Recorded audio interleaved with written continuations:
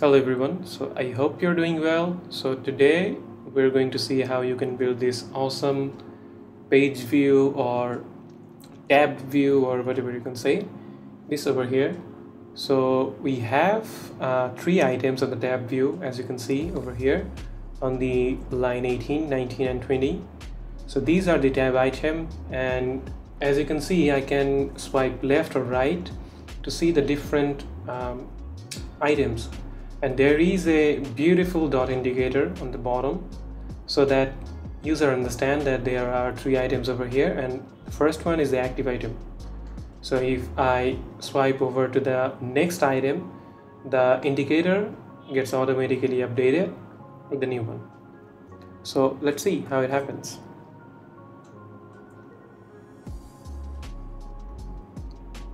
Alright, so I have removed everything over here, and I have the color scheme set to dark, and you can actually set this over here by clicking this button over here and set the color scheme to light, dark or inherited. Inherited means that it will be automatically set when the user sets the color scheme to dark mode or light mode. So currently we're going to work with the dark mode, but your code will work with light mode as well. So let's just design the whole thing, then we'll see how everything is actually work. So let's first make the card so that we can actually dynamically generate the item on the tab view. So let's first wrap this inside a VStack, and as you can see that there are no changes, and you can actually make this like coding with Imran. So it gets automatically updated, and if you click on the item, so it will highlight what area it is actually taking. So at first I'm gonna create a struct. So struct, let's just name it sample tab view item. So it will be of type view, and it's gonna contain some view over here, and let's just copy this code over here.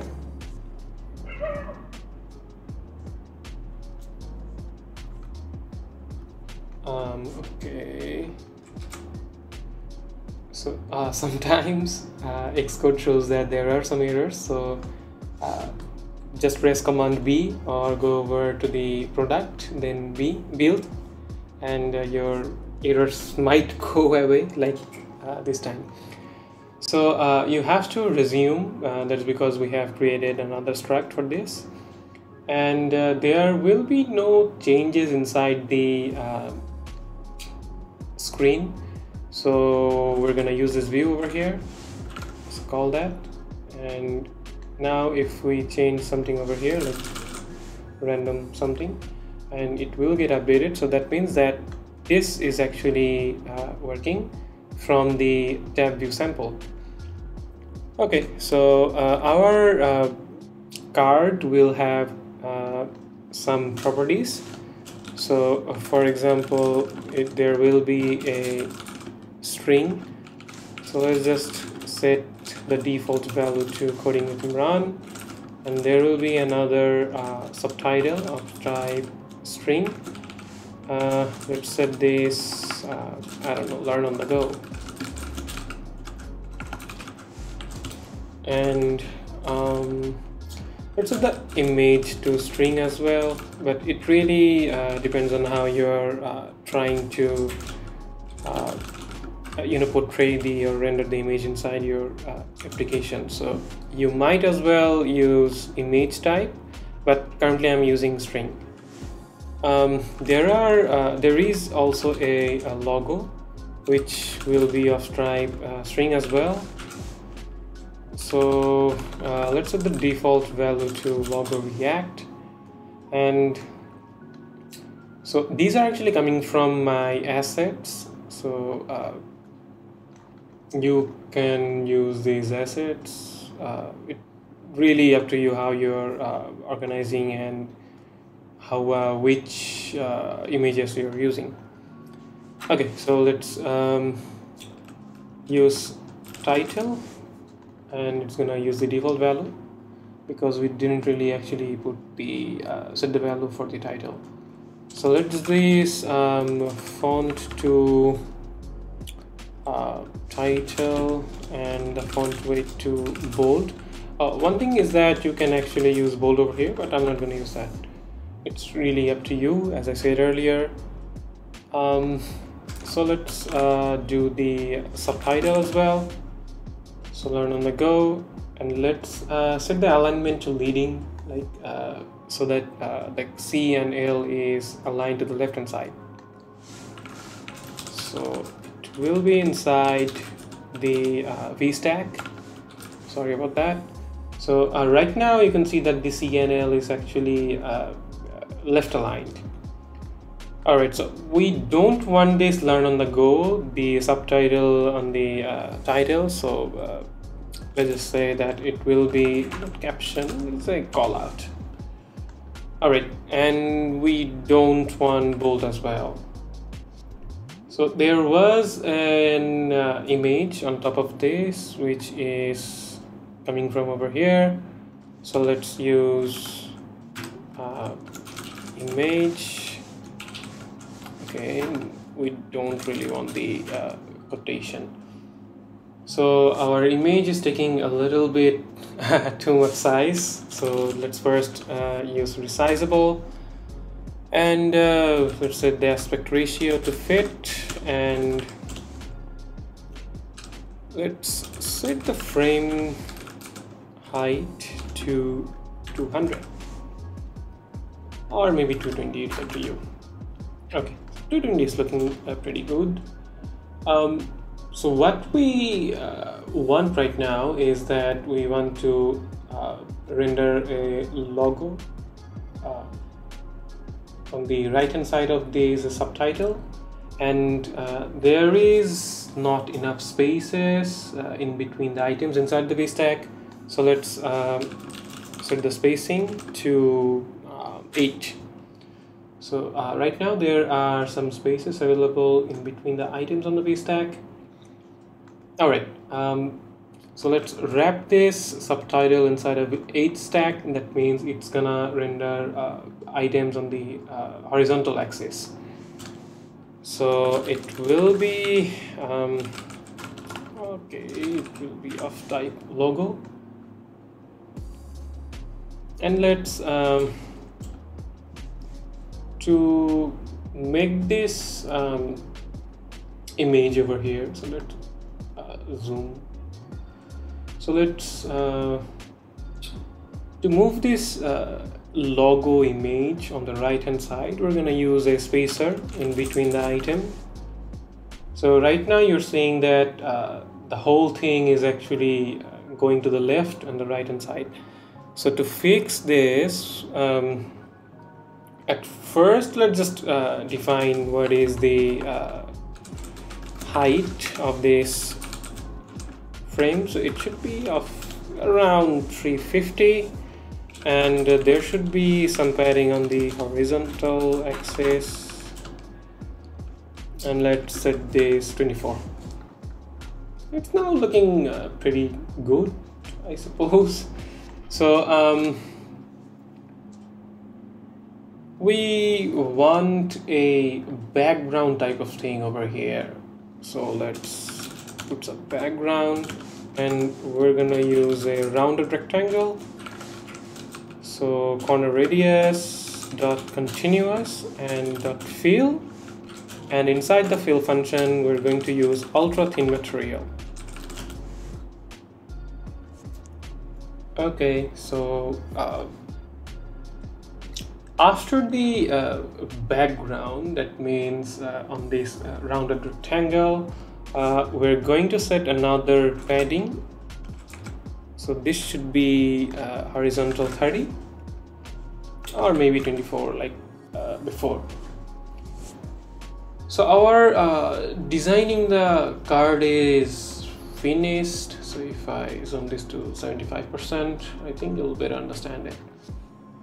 So let's stop this and go to light color scheme.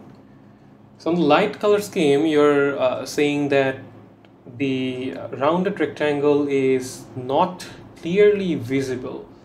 So okay, so I made a mistake over here. It should be ultra thin material. So how this ultra thin material content is actually working is that it is kind of work like a transparent content. So it's gonna portray what is I don't know, before or on the back side of this ultra thin material content. So we didn't actually set any kind of background image or color. So let's wrap this inside Z-Stack and you'll see what I'm talking about. So for testing purpose, let's say that there is a color.red and let's set that. So you're currently seeing that the ultra thin material card is kind of like acting as a background blur type of thing. So we're not going to use a color. So we're going to use one of our images. So let's use this and it should be resizable. And it's going to ignore the safe area. Okay, so it's looking far more better on the if there is a soft color on the back side of this rounded rectangle. So let's stop this and set the color scheme to dark again. Let's play this again. So you're seeing that it's looking pretty good, right? So what about the the swipe effect? That is the page view or tab view. So I'm actually mentioning page view. That's because I do Flutter, and that's why most of the time I will be talking about page view. But it's tab view in SwiftUI. So let's wrap this inside tab view at first.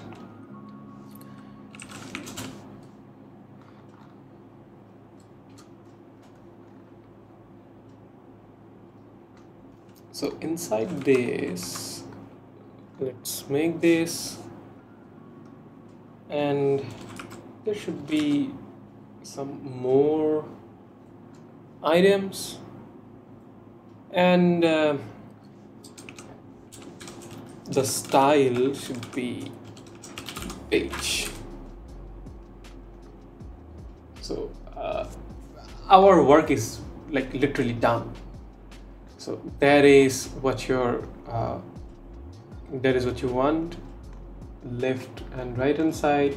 So what about the dynamic, the card or rounded rectangle making? So if we pass the parameter over here, and you'll see that, okay, so I don't really want the first one. It's gonna use the default value so that you can understand how these things are actually working. So let's use learn SwiftUI. Beautiful apps. So let's use illustration 2. Then the logo should be, let's check what is the logo. So it is logo SwiftUI. So it's not an image, it should be a string type.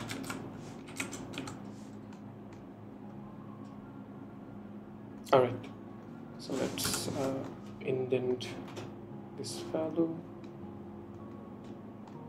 So let's copy this thing over here, and let's rename this to designing Adobe XD. UI, UX design. The image, let's put a different image. So let's check the name again. Logo XD. Okay, so if we swipe to the next, so you're seeing that there are dynamic content available over here, and that's how you make a tab view. That's it for today. So make sure that you subscribe to my channel. Most of you are not subscribed to my channel. It will be really helpful for me if you subscribe to my channel, and it will grow my content as well. Thank you so much.